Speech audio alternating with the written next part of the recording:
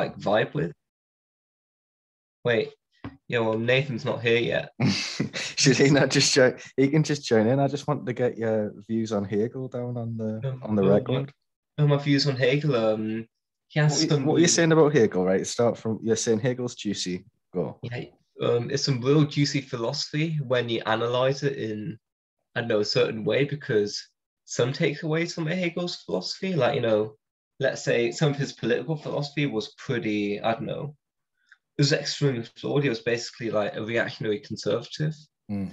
But if you combine, like, Hegel's philosophy with an analysis of material conditions, then you get Marxism, which is by far the best philosophy out there, to me anyways. Do you not think that Hegel has a problem with it because it's characterized too much by the negative? He's always going on about the negative, and he sees things in terms of like everything contradicting each other, And I think that like part of the critique of it that was made of him is that maybe we should be thinking in terms of like positivity instead of reactivity, and like instead of talking about like things negating each other, thinking in terms of what we can do, like affirmative forces, like going in their own direction without referring to anything else. Active and reactive forces, like in Nietzsche. To be fair, for Hegel, I feel negation is creation, though. Like, his whole concept of negation, it's like negating, I don't know, like, it's negating certain aspects in a way to create. So, like, when a chemical reaction creates something, that's because it's negating, like, two other things, kind of. Like, so when I think Hegel refers to negation, it isn't just like a sort of like destruction of everything. It's more like I don't know, it's more like this negation of like the past state of something into something new. Like, his view of like negation is more like a sort of creation. Like that's basically, dialectics. You see in like Heraclitus, you see it in Tatsu, you see it in Marx, like. Do you not think that maybe his the way that he describes synthesis is kind of too simplistic? Like this idea that like there's one force and another force, and they come together. There's the thesis and the antithesis, and then they make the synthesis. Whereas, do you not think that that's a bit reductive? Like, because in reality, there's not just one force and another force. There's like, an enormous multiplicity of forces that interact with each other in all kinds of different ways. And maybe to say that synthesis, antithesis, thesis, antithesis, synthesis is a bit reductive and boils things down too much. I mean, I'd say that like if you kind of look at it, maybe he's not referring to like, those are the only two forces guiding history. I think it's more like those are the two like, main forces, or those are the two main forces in that like epoch. So let's say, for example, to use an analogy, if you take like Batman versus Superman, it's not like only Batman and Superman were in that movie. There were other characters, but Batman and Superman were the main driving forces of that movie. So that's why it's called Batman versus Superman.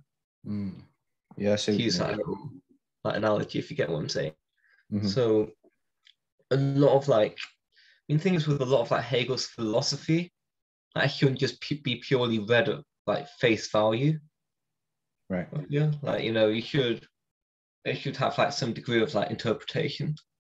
I did like the master slave stuff where he was going on about how people kind of the slaves allowed themselves to be slaves, kind of in a sense, because they didn't see themselves as being free. And so it's like very it would be Kanye West-esque. What's that, sorry? It's very Kanye West-esque. Like you couldn't really make people into slaves that saw themselves as free individuals. And so like the liberation of the slaves is dependent on the way that they view themselves. And in a way they don't view themselves as individuals. And that's what allows them to be subsumed in the by the master or whatever. Okay. I get what you're saying, but like, at the same time, I don't think it's so, you can't boil it down to the slaves' view of themselves. You have to like talk about, hey Nathan. Wait, bear with.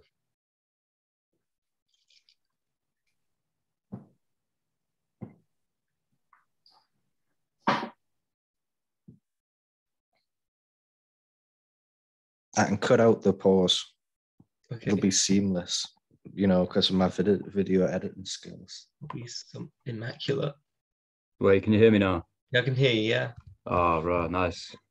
You're gonna put the camera on or not? It should be on. Wait, oh, hang on. I it's- need to remove the blue tack. Hey, Yo. I love the setup, by the way. I love the background. Oh, it's my wardrobe. But I mean, still with the poster and stuff, like. Oh, am I late? I was just getting some coffee. No, I like the blue tack on the camera. Very wise, you know, blocking the. Well, if the Zuck does it, then that's right. I gotta do it. Of course. I use masking tape. Yeah, that works. So I was about to say, Nathan, introduce yourself. Oh, my name's Nathan. I do many things in my spare time, including taking the mick out of Aaron, shutting down all of his arguments and explaining why he's wrong. What's he wrong about? What isn't he wrong about? No, jokes aside. I'm a philosophy society. I study philosophy. I make a lot of music in my spare time. I mix music. I like to party. What kind of music? Mostly electronic music. We can put the link in the video description. We can put the link to your music. Yeah, can do. Yeah. I've not released any music online as of yet, but I've released some mixes. So that's out there. Apart from that, I spend my time doing artwork and reading. And debating veganism on the internet. Ah, yes. Well, I thought we'd leave that for a little bit. Oh, fair enough. But I just wonder, like, what are your main arguments, though?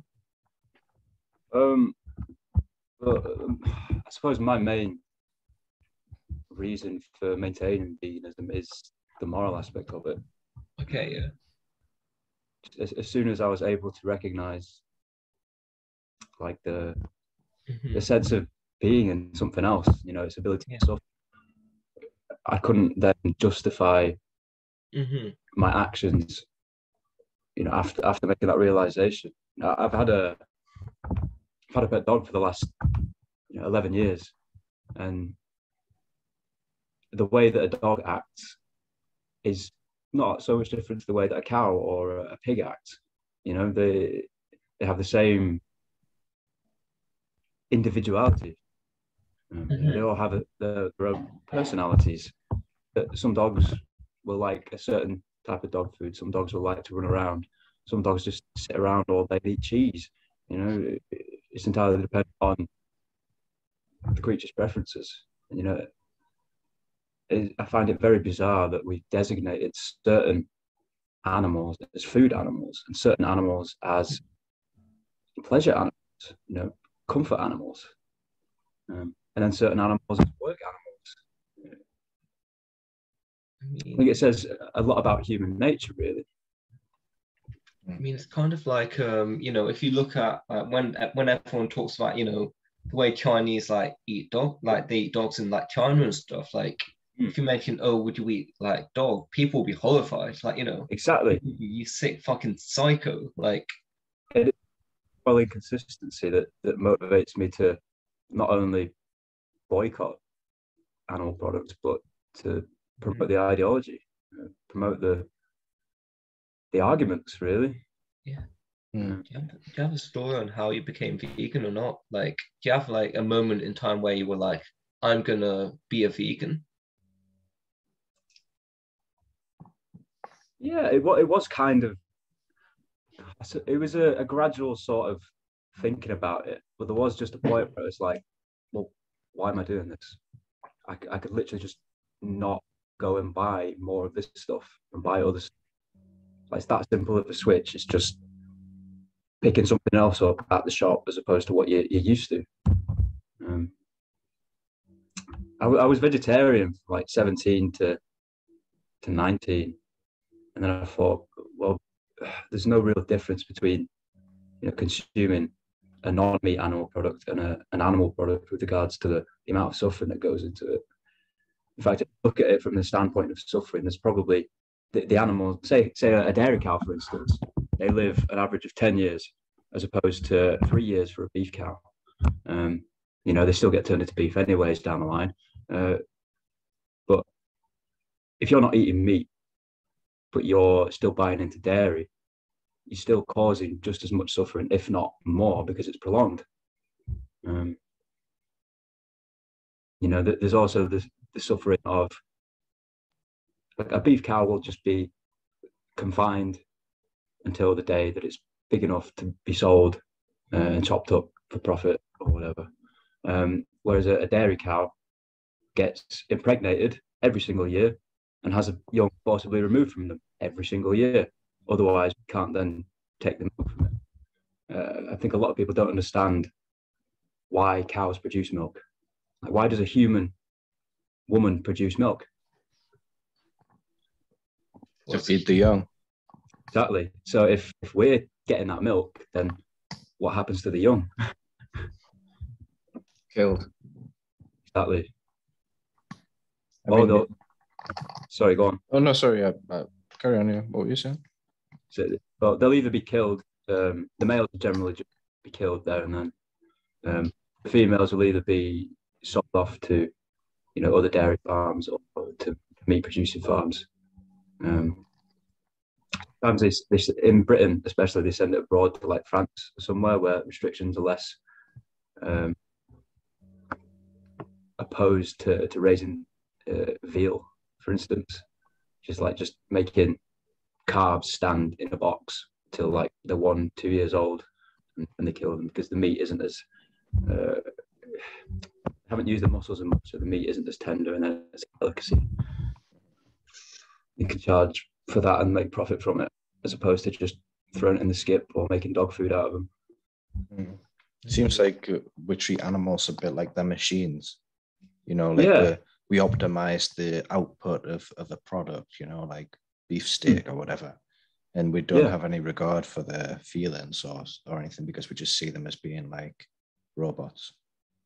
Yeah, I think the industry definitely sees them that way. I'm fairly confident that people in general have an understanding that animals can suffer. You know, that's why we see lots of advertising campaigns to say, you know, this is a happy free-range family farm or whatever, or, you know, we only get meat that's supplied by or that's approved by Red Tractor, for instance, which is, you know, entirely just a marketing ploy. The standards that they are supposed to enforce aren't any better than if they weren't enforced at all, really. You know, there's all sorts of evidence to support that as well. You actually look deep enough, you know, just behind what Tesco's puts out in the media and part of their advertising. I mean, a great example for why Red Tractor has a vested interest in hiding the truth is the current manager or the current CEO of Red Tractor, one of the people that established it as well, used to be on the board of Tesco's. God damn. So, yeah, literally, like, so if you just got to think, like, what the hell's going on there? I mean, I think that's just a massive, like, not just a problem with like the food industry, but a problem with, you know, the government as a whole. Like, you know, not just in like, you know, the US, but also in like the UK, where many of the top members like they are essentially lobbied by, you know, certain private corporations. That's just how, you know, the government works. Like, they pay the government or, you know, existing industry to to benefit them as opposed to, you know, what's going to be best for public health and the environment. I mean, this is a bit of a tangent, but I mean, I was actually discussing with a mate yesterday about, you know, whenever the UK apparently fucks up or whatever, like, let's say, for example, we had this transport secretary a few years ago who put money into, you know, a ferry company with no ferries. That wasn't him being incompetent. That was him funneling money into a private channel for him and his cronies' benefits. That was purely calculated. doing his real job. Yeah. That's his real job, to funnel money into the hands of private interests. Yeah. We need to establish our own systems, you know? Exactly. We do. Independent. Cooperatives and stuff like that. Well, this is where cryptocurrency comes into it. Smart contracts decide our own interest rates that, you know, are based on the current economic climate, as opposed to just somebody literally deciding what the interest rates are going to be. I don't know about cryptocurrencies, you know, because I think that obviously the idea of them was very good, like decentralized currencies, not just, you know, under the hegemony of any authority. But it seems like in practice, all they are is like a way for speculative investors to make a lot of money. You know, it doesn't really, you know what I mean? It seems like they've been co-opted by the financial institutions. Yeah, if you see the internet as a case study, you know, we had the .NET boom where people were literally just using it to make lots of money very fast. But then after all that kind of wound down, people started to use it for its more intended purpose. So, you know, like sharing information and such. But then obviously industry has come along and manipulated that for their own benefit as well.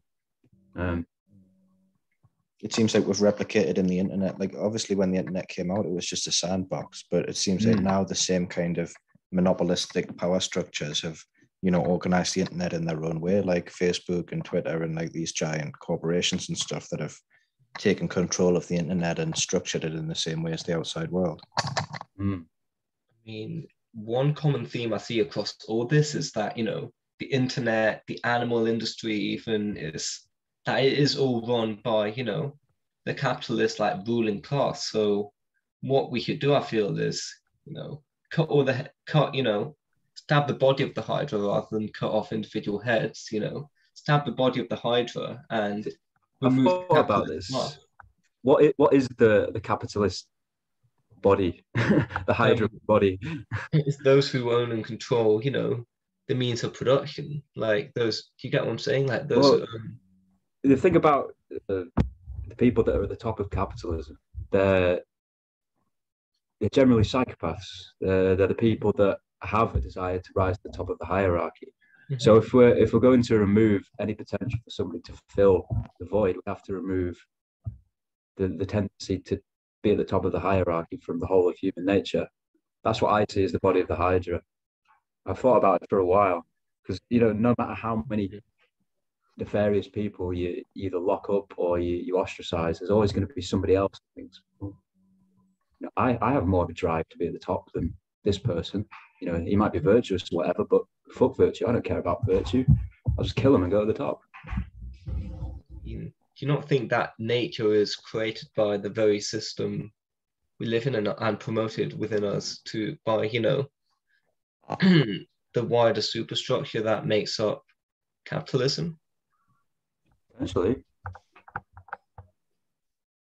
Do you not think it's more a system thing first rather than a nature first thing?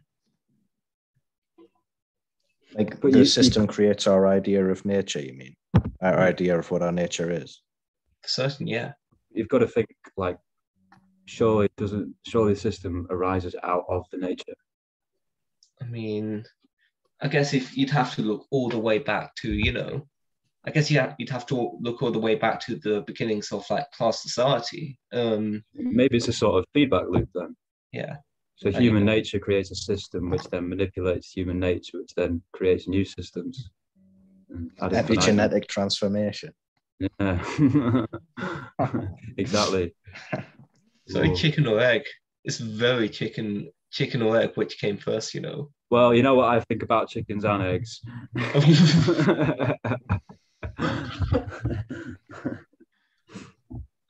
Speaking of which, I think the main problem with the meat industry, like I'm an absolute hypocrite on this point because I'm a filthy meat eater. I'm a filthy, you know, animal product consumer. Well, so was I for 20 years of my life. I feel the main problem is like not necessarily the concept of meat in itself, which I mean it's very flawed, but the main problem is the way it's executed. No pun intended. See, it depends what aspect you're looking at it from. Yeah. So people like to say, oh well, I would prefer if all of my meat was grass fed, for example. Now that causes a lot of problems in itself, because the factory farming system is actually grass feeding all of the meat to feed the population with grass fed stuff. Yeah. It's just going to use more resources. It's going to be far more damaging to the environment. And from a moral standpoint, say you want to euthanize somebody, you wouldn't euthanize somebody that's happy and healthy and wants to keep on living.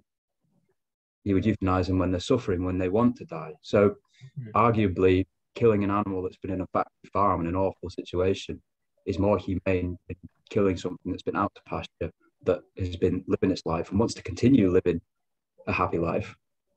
Then we come and kill it. It's this idea that the market perpetuates an idea of humane slaughter being a possibility. Like, how can you benevolently kill something that doesn't want to be killed? It's a misnomer. Well, here's a question. Would you eat an animal that had died of natural causes? Like, let's say that you are like... Depends what it's died from. All right, let's say that you're living in a tribe, right, in the desert or something. Okay. And you saw a camel walking like across the road, and like a wild camel, and it was struck by lightning. Would you go over and have a little munch on it? Well, yeah. So I'm what's called a freegan. So say my roommate is going to throw some meat out, it's well within date. He's bought that. So he's contributed to the supply and demand aspect of it. He's or she have actively asked the market to produce more next time so they can sell it. Now, as they were just going to throw it away, me then consuming that hasn't contributed to this market cycle. And so whilst there might be some health detriments to doing that, I don't see any moral objections apart from maybe sticking to your principles. But with regards to the camel question, if you're in a primitive society and you don't have any other option but to eat meat, then that's a whole different situation. We live in a modernized society where the vast majority of people are pretty well educated. We have a sense of right and wrong, and we don't have the necessity to use animal products. We have other options. So therefore, I think we have the moral obligation, as a being with the capability of higher functions, we have that responsibility to not commit unnecessary acts of cruelty.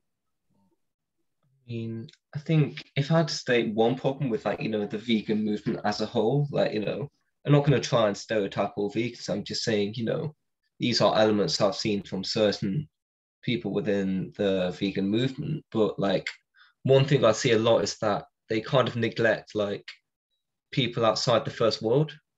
They don't sometimes, in campaigning against the eating eating meat and stuff, they'll kind of neglect the third world. Some communities, let's say Inuit communities, they fully rely on meat. And also there's instances, let's say when the harvest fails, then you may need to consume meat. So I agree. A lot of people do neglect the fact that a lot of communities only have that as their main resource. Counter to that, the Western demand for certain parts of animals, say chicken breasts and chicken thighs or whatever, what happens to the rest of it? Well, the rest of it gets sold because it can't get sold in a Western market because our palates are too delicate for that. Or most people's are anyway.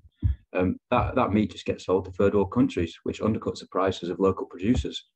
And it has a real impact on the agricultural industries in third world countries.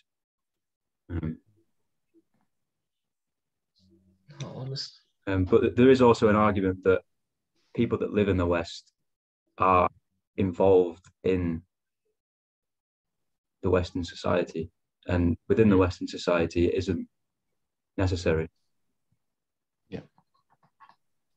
It depends though. It depends because a lot of the time nowadays, like a lot of vegan options are very pricey. They're very overpriced. Like, so some like families of a certain, like, and let's say working class families may need to use like meat-based options for their like food or whatever.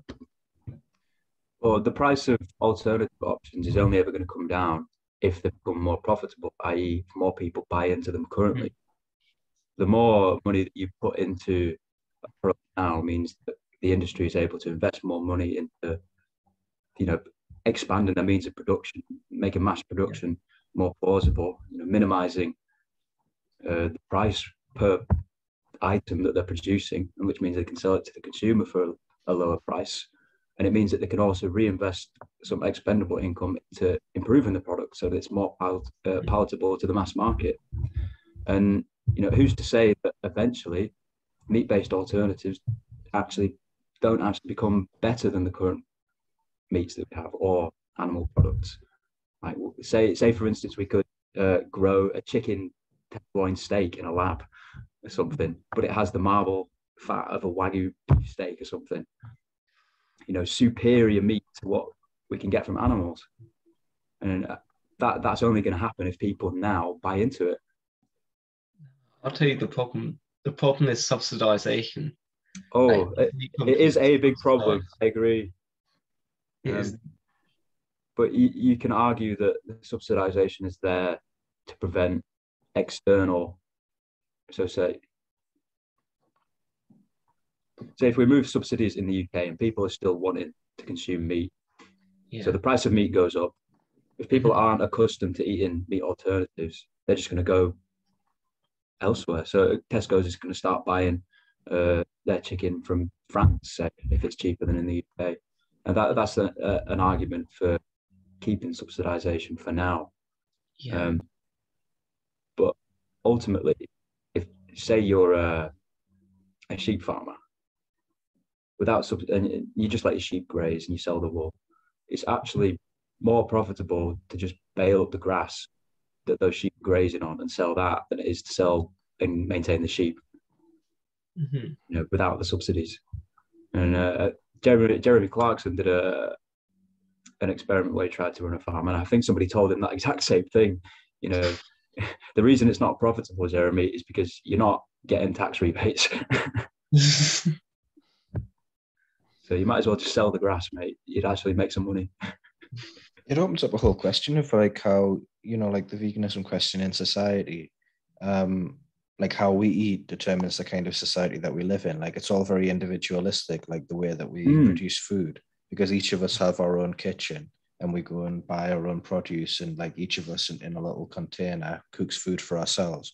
Whereas like, I'm not sure that would have ever been, I think that in the past, eating was a lot more communal, Yeah, there was a ritual around it as well.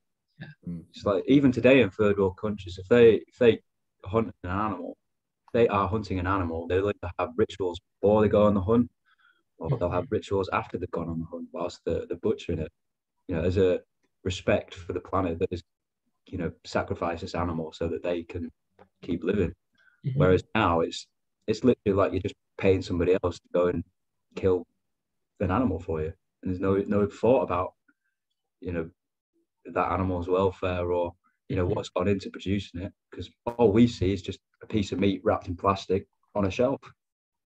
I wonder how it would change things if instead of having one kitchen per house, you had one kitchen per street, and you had like someone, like a more communal way of eating, like sat around the campfire almost. Yeah. You could have one guy in there cooking for everybody, Isn't that basically a soup kitchen?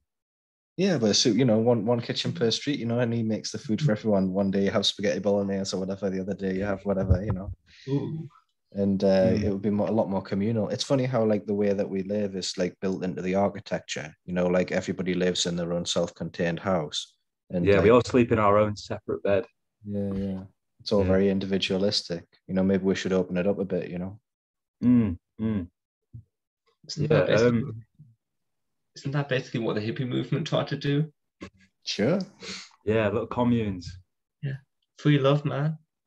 To be fair, I think it was Count Dankula that I first heard this idea from. And he was saying, say we've got on the internet, you've got little communities of people that Yeah. they have their own rules, they have their own structures and ideas, and they stick within that community. Yeah. What if it was like that in real life, where say all the Marxists just moved to one part of England, made their own little community there? If you didn't agree with the ideology, you move somewhere else. You go to the conservative, I don't know, fascist part of Britain, or you go to the anime weeb city or whatever. Everyone's got their own little. But I think that would only ever happen if the current political and social systems, I guess, dissolve. But that's only going to happen if public perception changes en masse. To be fair, you could make a lot of money being a communist cat girl, because you could go in between nations very easily. But the trouble with that, it's a cool idea. Yeah, there's a lot of problems with it though. Because if you look at the fascist side, the conservative fascist side, one thing they'll want to do is expand. Yeah, take everything else over. Yeah, they'll need to expand by their own necessity. Like, one of the problems with capitalism, and this is where the right to bear arms comes into play. Oh yeah. So we basically have like a constant war between different factions. Or just mutually assured destruction. This worked quite well for Maggie. You just get loads of little proxy wars. The anime weebs won't be able to defend themselves because they'll be trying to use katanas. Like they'll be against nukes. Yeah, that's right. Oh, mind you, the Japanese already tried that and failed, didn't they? Sorry, you might want to edit that out. No, don't worry. This is unedited. This is. Oh boy. Well, there goes my career before it's even started. But honestly, I like that. I actually think that in theory it would be really cool. It would be really in theory. Cool. Yeah, but in practice it would be like, and even still, like, let's say we have like the anime faction. On one hand, you get like the communist cat girls, but on the other hand, you'd also have like these like like neckbeards. Yeah, the neo-Nazi neckbeard types. It'd be so much infighting. Oh boy, there'd be a lot of sexual assault, I imagine. Hey, I'm just saying how it is. True. You've seen what's going on in all these game companies, man. What is it, Blizzard? Yeah, they're having some serious troubles with sexual misconduct in the workplace. Also, have you seen neckbeard? Have you ever seen anything on Reddit surrounding neckbeards? Isn't that just Reddit? I mean, there's literally subreddits dedicated to people, detailing their experiences with certain neckbeards. Oh boy. It'll be like, I was an 18-year-old girl, this 20-year-old neckbeard or whatever tried to. It's just like, there's so many stories of like neckbeard communities, like, God. I would love to know what's going through the head of like the neckbeardiest neckbeard.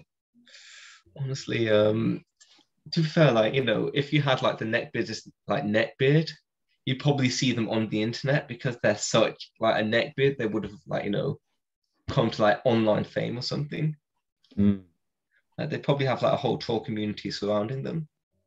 I suppose the pinnacle of neckbeards, without actually having a neckbeard, is oh my God, what's his name? I've completely forgot. Chris Chan. Yes, you read my friggin' mind, man. You know what you're. But I mean, in the news. Yeah, I saw it ages ago. I will confess though, like, this is one of my confessions, which will probably not get me any job offers anytime soon. But I'm an avid Christorian. I quite like Chris Chan. I think he's been very manipulated by a lot of people. And there's this one woman that has actually exposed recently. Yeah, the really dirty one that is very nasty, who was kind of egging him on to do this. Chris Chan is massively autistic. Yeah. Incredibly sexually deprived. So as soon as he's got a girl that's giving him communication, a boyfriend-free girl as well. As soon as somebody like that is interacting with him and egging him on, of course he's going to fucking do deplorable stuff. Like, have you heard about this guy, Harry, or not? I know about him, but I don't know what you're talking about that he's done lately. He raped his elderly mother with dementia multiple times and admitted it to somebody because a troll kind of like egged him on to do it. But this is a really mentally handicapped person as well. Yeah. It's a very dark saga. It is a very dark. It's like it was like 20 years in the making as well. Yeah. Like, it's all just led up to this crescendo, so to speak. Crescendo. Oh, crescendo. Oh no. I will say, one thing I will say is that it's not even just, I don't think it's like just the autism. I think it's like there's other like conditions. Like there's tons of other stuff that, Yeah, he's definitely got a lot going on. But anyway, nah, honestly, like it's a whole saga. Like we could do a whole podcast on. Oh my god! Right, there's one channel on YouTube that's got multiple 3-hour videos on Chris Chan, like 60 plus videos of just describing the Chris Chan story, because it's that much, man. Yeah, that gets me onto a point of like like reality TV. Although reality TV is like entertaining, a lot of people don't realize that there's so much better stuff out there. There's so much more out there stuff than what's shown on reality TV. Yeah, stuff that literally makes you, what the actual fuck did I just hear or watch or listen to? It stays with you for a few days. Yeah. What the fuck? Tiger King? Tiger King. I haven't actually seen that yet. Well, that was crazy, but compared to some of the stuff you see out there, like Chris Chan and stuff, it is child's play. Honestly, like stuff like Tiger King, that's nothing compared to some pretty deplorable stuff on the internet. Nah. Fair, that's what makes it fun though. I'm not gonna lie though, I've seen some awful content on the internet.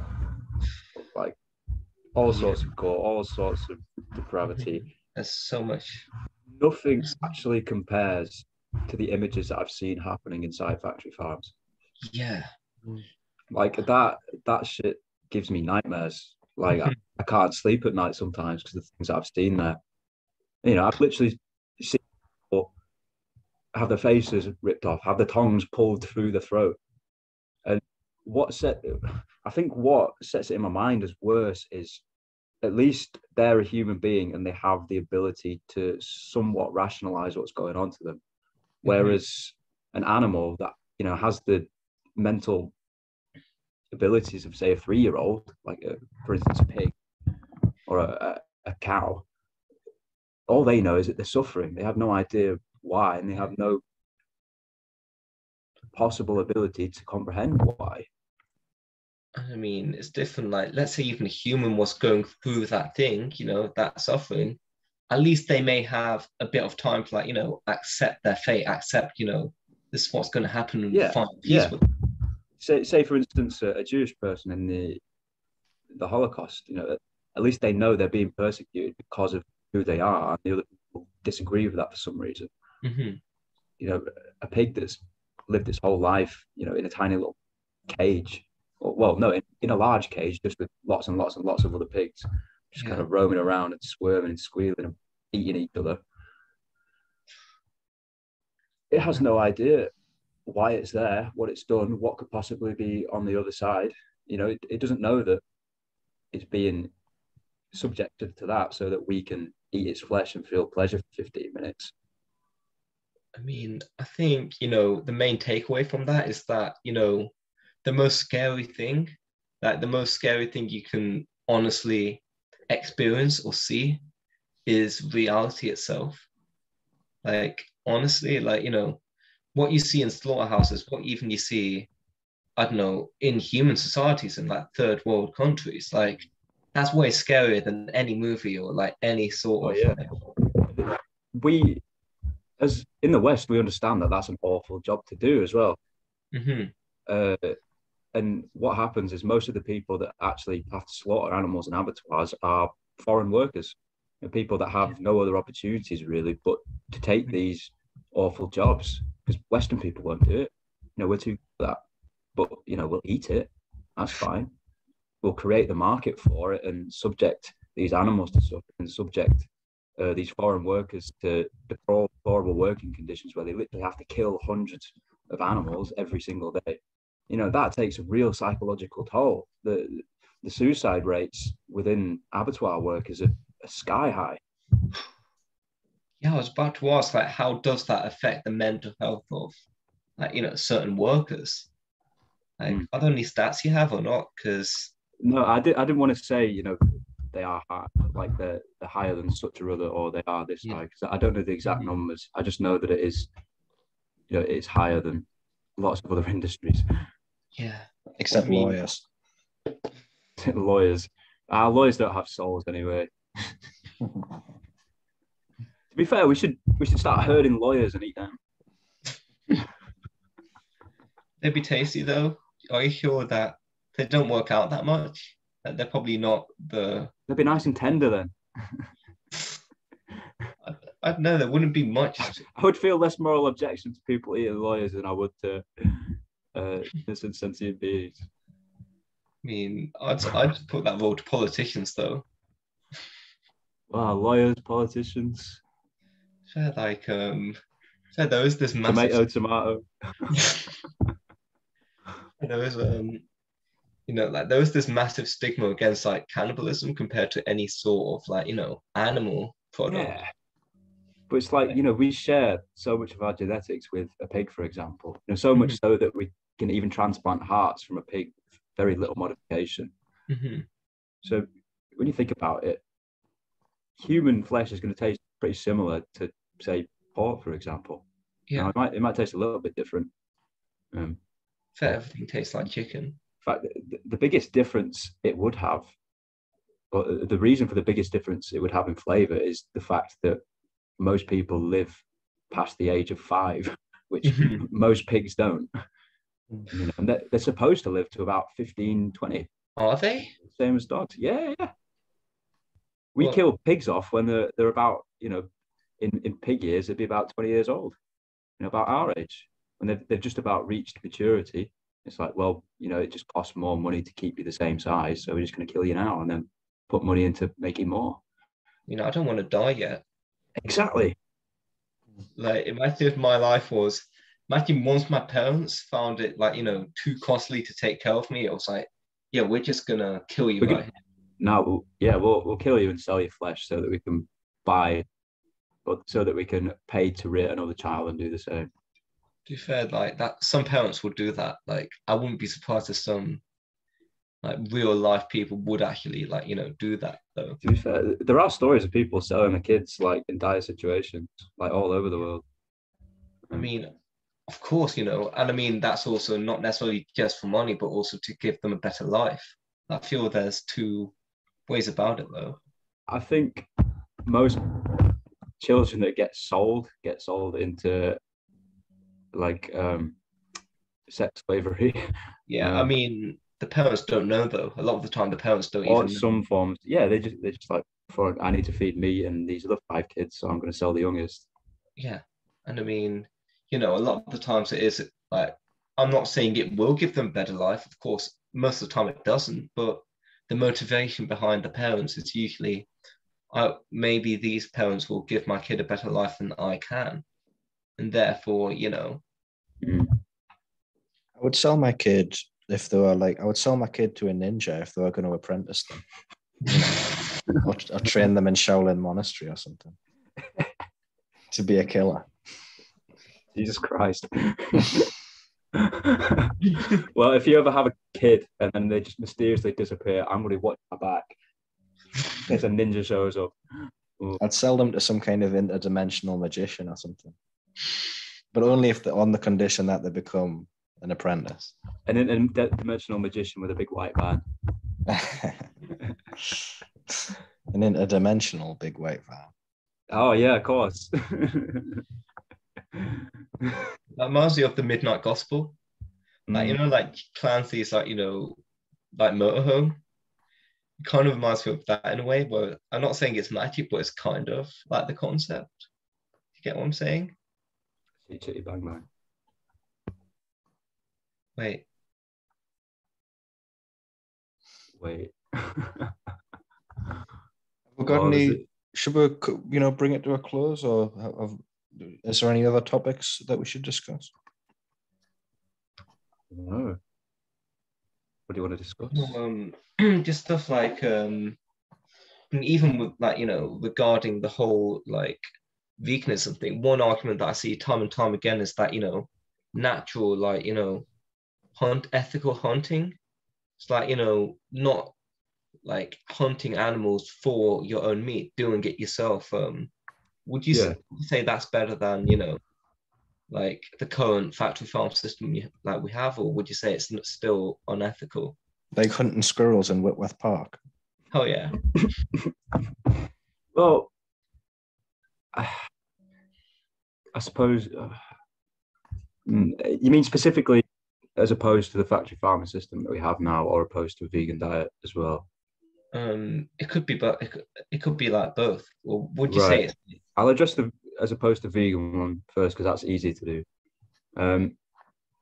Again, there is no necessity for us deciding to eat meat for nutrients. The only thing we can't really get is B vitamins. And even then, the B vitamins that we're getting from factory farming, or say subsistence farming, so animals that graze on grass, because there's such a cobalt shortage in the soil, that means it's very difficult for animals to absorb the B12 they're excreting. But for humans, for a mammal to absorb B12, they need to eat poo, essentially. And animals that graze, we produce B12 in our lower digestive tract, which means that we excrete it. And say a cow, for instance, will, you know, they'll poo onto the grass, that'll dissolve into the grass, and the bacteria and stuff that are in there, that were in the microbiome, as well as the B12 that they've produced there, gets put into the soil. Now, to actually reabsorb that, the soil has to have a certain level of cobalt in it. And there is a real serious problem in the UK with depleting cobalt levels in the soil. So most meat that does contain B12 only contains B12 because it's been supplemented in the same way that a vegan would supplement it. And in the UK, there's I think something like 40% of people, I got this from an Earthling Ed video, so I'm fairly sure this is reliable. Something like 40% of the UK population has low or inadequate B12 concentration in the blood. And, you know, 0.3% of people are vegan. So, you know, the whole argument for not getting natural nutrients is invalid. I've gone on a massive tangent there, haven't I? I mean, it relates to the point, you know. I wouldn't necessarily say it's a tangent. I'd just say it's like an argument, per se. I need to bring it back to what the original question was, which I've forgotten. Hunting meat off your own. Ah, right. Yeah, so the vegan problem, it's not necessary. I guess as opposed to factory farming, it is a far more ritualized process, and there is a lot of effort that has to go into it, as opposed to just, you know, going to Tesco's and buying it. But you've got to think, are we talking about the whole world hunting, or, you know, just more and more people hunting? Because the factory, well, not the factory farming system, but the fact that there's been so much subsistence farming in the UK means that a lot of the woodland where, you know, animals that would typically be hunted live, you know, so deer, rabbits and stuff, all this land is being used, or was being used, to breed cattle and stuff, and sheep.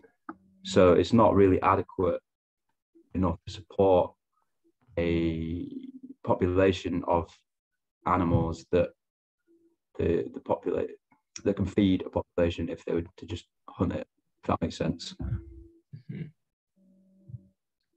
I get what you're saying. So in order for people hunting animals to be a viable source of them getting nutrients, you know, en masse, we need to reduce the amount of or we need to increase the amount of natural environments that there are. Otherwise, we're only going to ever be able to support animals that we've domesticated.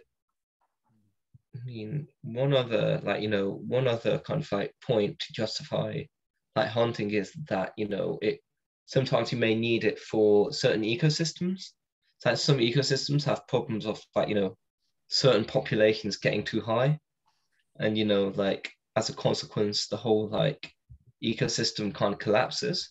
Would you not agree that? Yeah. Would you not agree that the ecosystem is a system of balance, and it will eventually balance itself out without human intervention? True that. I mean, I'm not justifying it. I'm just saying that's a common argument that I always like. So say there's too many deer one year.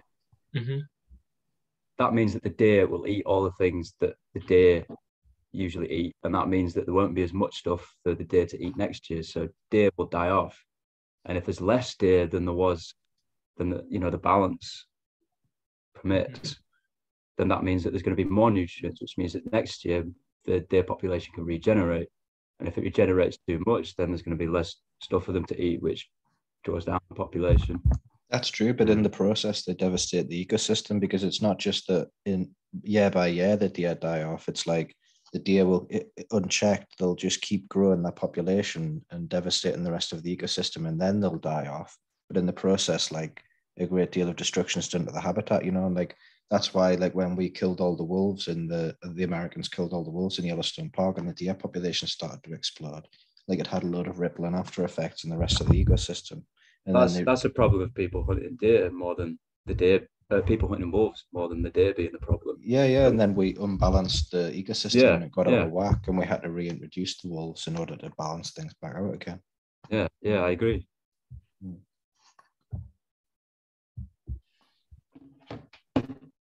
I think that in conclusion, we philosophers are the wolves, we are the samurais among men, as the sakura is flower among flowers. The free thinkers. That was probably the single most neckbeardy quote I've ever heard from you, Harry. We use our thought like the blade of a samurai's katana. Cutting through consensus opinions. Well, now you will taste the unholy wrath of my blade. Mm-hmm. The righteous fury. Is that a euphemism? Aaron, righteously furious blade. Right, shall we call it the day? Yeah. Well, thanks for having me on. Thanks for letting me ramble at your faces. I apologise if anything was irrational or logically inconsistent. But it is a process. Honestly, like I'd love to have you back sometime, because this was a great podcast. Yeah, I'd love to talk about something other than veganism. Of course, like what kind of stuff? Human depravity. I don't know. We'll have to see. Terence McKenna? Yeah, could do. That's at least 4-hour podcast worth of conversation. All right, I'm ceasing recording. All right, so.